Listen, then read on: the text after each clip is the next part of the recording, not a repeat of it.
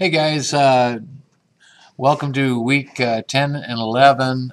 We're starting off with unit 7, working with processing piles. Now, in the first week, the first unit we're going to be looking at is dealing with recursion. And this is where you're going to read, take some notes, do an exercise and a quiz, and at the end of this lesson, you'll also be working in additional bug labs and journal entries as usual.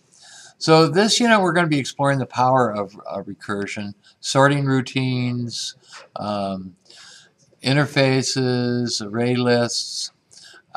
We're also going to figure out how to handle large groups of data efficiently with minimal amount of code, and then we'll be using the text student graphic manual, bug labs, and a few projects to gain a deeper understanding of all the concepts in this unit.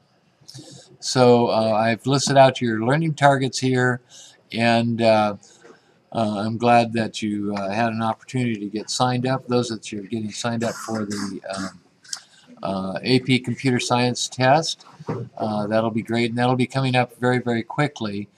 So work through these units as diligently as you possibly can to get through with everything, so that you should have enough time to take those practice tests. Hopefully you can do those practice tests a week before you actually take the test, and that's towards the end of this unit. So any questions, give me a call as usual or shout out.